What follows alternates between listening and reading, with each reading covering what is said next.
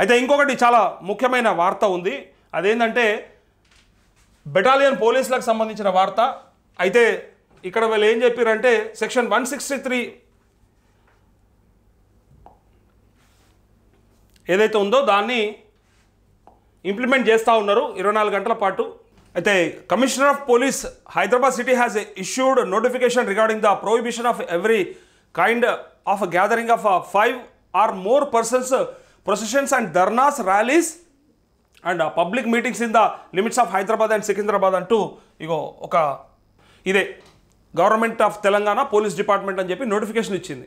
whereas reliable information has been placed before me that several organizations and parties are trying to create disturbances affecting public peace and order in Hyderabad city by resorting to dharnas and protests అని చెప్పి ధర్నాలు ప్రొటెస్టులు జరగకూడదని వాళ్ళకి వచ్చినటువంటి ఆ information ఏదైతే ఉందో దాన్ని బట్టి ఇది ఇస్తున్నట్టుగా ఇగో సెక్షన్ 163 ఆఫ్ భారతీయ నాగరిక సురక్ష సంహిత 2023 ఇది. దీని ప్రకారం do here by prohibit every kind of gathering of 5 or more, 5 లేదా అంతకంటే ఎక్కువ పర్సన్స్ ఒక దగ్గర ఉండకూడదు, ప్రొసెషన్స్ చేయకూడదు, ధర్నాస్ ఉండకూడదు, ర్యాలీస్ ఉండకూడదు, అట్లే పబ్లిక్ మీటింగ్స్ కూడా పెట్టొద్దని. And prohibit any individual groups of individuals from making any speeches, gestures are displaying pictures, any symbols and placards, flags and any type of messages of electronic from etc. which is likely to cause disturbances to the public peace and order in the limits of Hyderabad and Secunderabad అంటూ Hyderabad and Secunderabad సంబంధించినటువంటి వార్త ఇది. So ఈ భారతీయ నాగరిక సురక్ష సంహిత 2023 ప్రకారము section 163 implement చేస్తూ ఎవరు కూడా 5 కంటే ఎక్కువ ఉండకూడదంటూ కొన్నిటిని మాత్రము వాళ్ళు ఇగో ఎగ్జామ్ చేసిర్రు. ఏంటి అంటే the following are exempted from the operations of this order అంటూ వీళ్ళని మాత్రం ఎగ్జామ్ చేసిర్రు. ఎవరెవరిని అంటే ఇక్కడ చూడండి, police officers including home guards and SPOs on duty, ఎవరెవరైతే డ్యూటీలో ఉన్నారో వాళ్ళు గ్రూప్గా ఉండొచ్చు. సో డ్యూటీలో ఉన్న పోలీసులకి ఇది వర్తించదు. మిలిటరీ పర్సనల్స్ ఆన్ డ్యూటీ వాళ్ళు కూడా అంతే, మిలిటరీ ఆర్మీ పర్సన్స్ ఎవరైనా ఉంటే వాళ్ళు కూడా డ్యూటీలో ఉంటే వాళ్ళు కూడా గ్రూప్గా ఉంటే పర్లేదు. సో బోనాఫైడ్ ఫ్యూనరల్ ప్రొసెషన్స్ అంటూ ఇది ఫ్యూనరల్ అంత్యక్రియలకు సంబంధించినటువంటి అంశం. సో కాబట్టి దానికి కూడా ఎలాంటి ఆంక్షలు లేవు. అట్లే ఫ్లయింగ్ స్క్వాడ్ ఎడ్యుకేషన్ డిపార్ట్మెంట్లో స్క్వాడ్స్ ఉంటారు కదా, సో వాళ్ళకు కూడా వర్తించదు.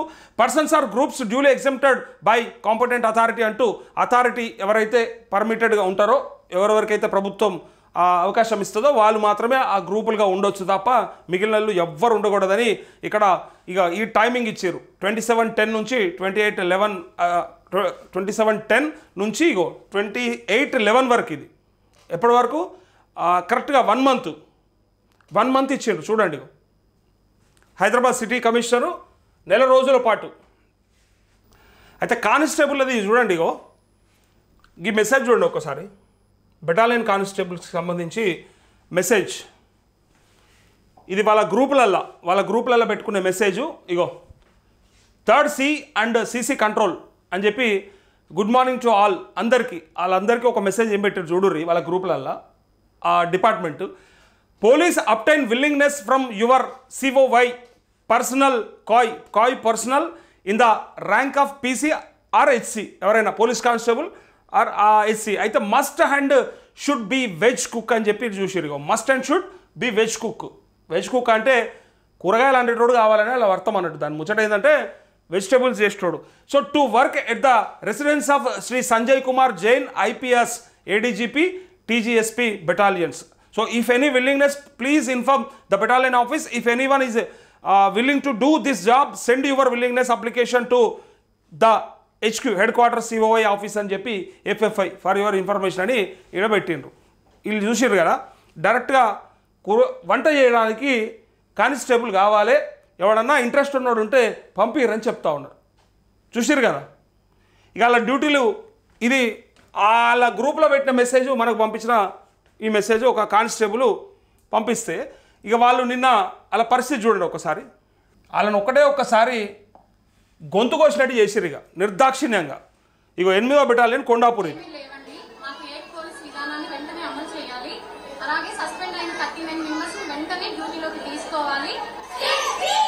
క్యాంటీన్ ర్యాలీ చేసిర్రు నిన్న. 8th బెటాలియన్ కొండాపూర్ ఇది.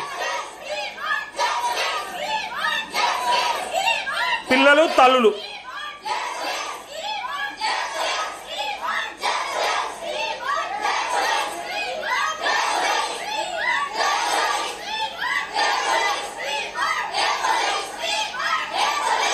వాళ్ళు కళలో కూడా ఊహించకపోవచ్చు వాళ్ళ కుటుంబాలు వాళ్ళ పిల్లలకి ఇట్లా రోడ్ల మీదకి వస్తారని. ఈ 17th బెటాలియన్ సిరిసిల్ల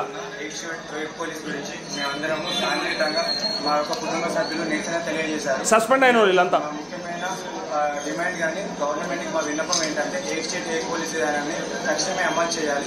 ఈ విధానాన్ని అమలు చేయాలని ఎవరైతే నిరసన తెలియజేశారో మా యొక్క మిత్రుల్ని 36 మందిని సస్పెండ్ చేయడం జరిగింది. వాళ్ళని వెంటనే విధుల్లోకి తీసుకోవాలి. వాళ్ళని విధుల్లోకి తీసుకోవడంతో పాటుగా ఈ శాంతియుత నిరసనకి ఎటువంటి రాజకీయ కారణాలు లేవు. ఎటువంటి రాజకీయ కోణంలో దీన్ని తీసుకెళ్ళకండి. ఇదంతా డిఎస్ఎస్పీ కానిస్టేబుల్ కుటుంబాల యొక్క చాలా సంవత్సరాల నుండి మేము పడుతున్న మనోవేదనని, మేము పడుతున్న నిర్లక్ష్యతకు, మా వైఖరికి మా పట్ల కఠిన వైఖరికి అవలంబిస్తూ ఒక రిప్రజెంటేషన్ ప్రకారంగా ఒక శాంతియుతంగా ఒక నిరసనను తెలియజేస్తున్నాము. దీని ప్రకారంగా మమ్మల్ని వెంటనే పోలీస్ ఏక విధాలుగా తీసుకురావడానికి తక్షణ చర్యలు తీసుకుంటూ ఒకే దగ్గర 5 సంవత్సరాలు పోస్టింగ్ ఇచ్చి ఎస్పీకి అటాచ్ చేయాలని కోరుకుంటూ ఇందులో మా కుటుంబ సభ్యులు కానీ మేము కానీ శాంతియుతంగా ప్రభుత్వానికి విన్నవించుకుంటున్నామని తెలియజేయడం జరుగుతుంది.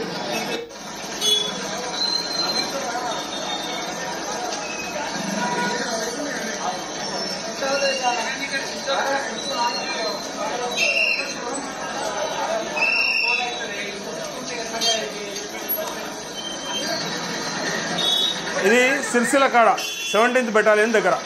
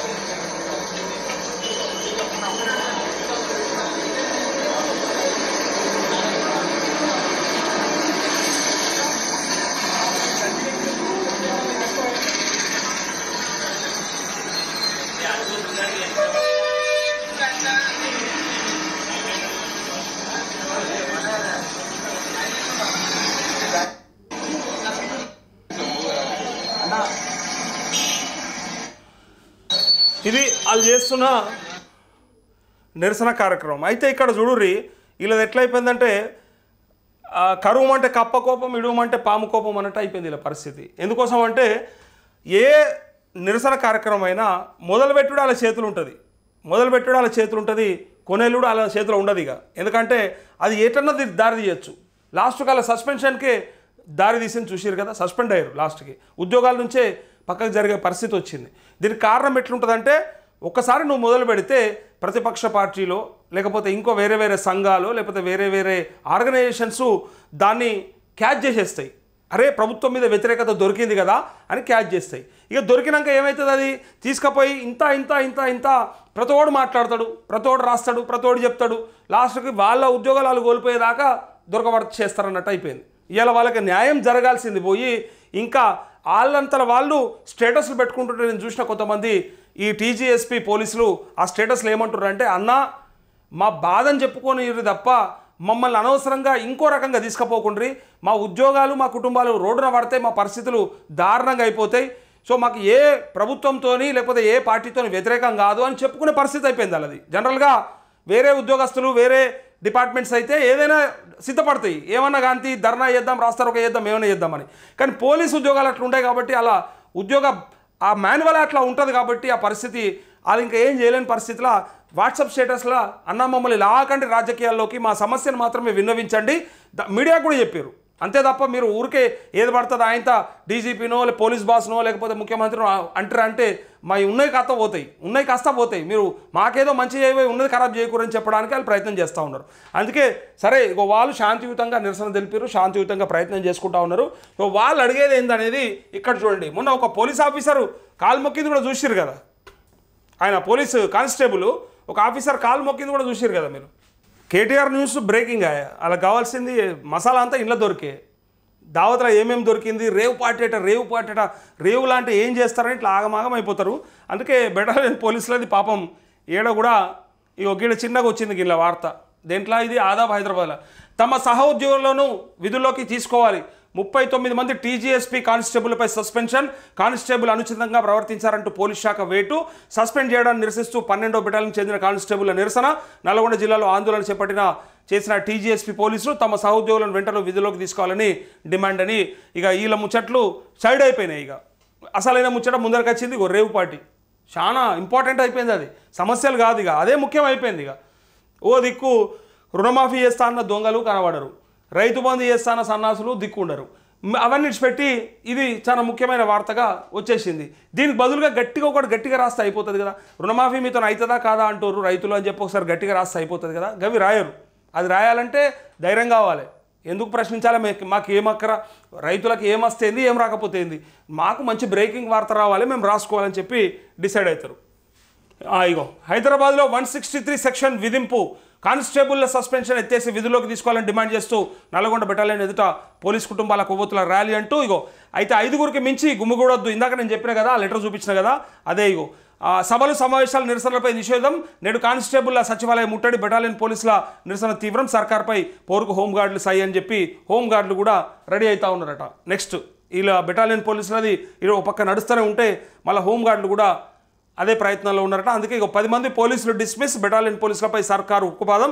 ఆర్టికల్ 311 అంటే 311 ఆఫ్ 2 ఆఫ్ బి ప్రకారం చర్యలు తీసుకున్నట్టు వెల్లడని చెప్పి 10 మంది పోలీసులని డిస్మిస్ చేసినట్టు చేసిరట. అసలు రాష్ట్రంలో ఉన్న సమస్యలను పక్కదారి పట్టియడానికి బ్రహ్మాండమైన వార్తల్ని వండి వార్చినాయి ఇలాంటి పత్రికలు అన్నీ కూడా ఆల్మోస్ట్ అంతే ఉన్నాయి. ఎక్కడైనా అదే బిగ్ బ్రేకింగ్ లాగా, అదే చాలా ముఖ్యమైన అంశంలాగా రాసిండ్రు. చూడండి.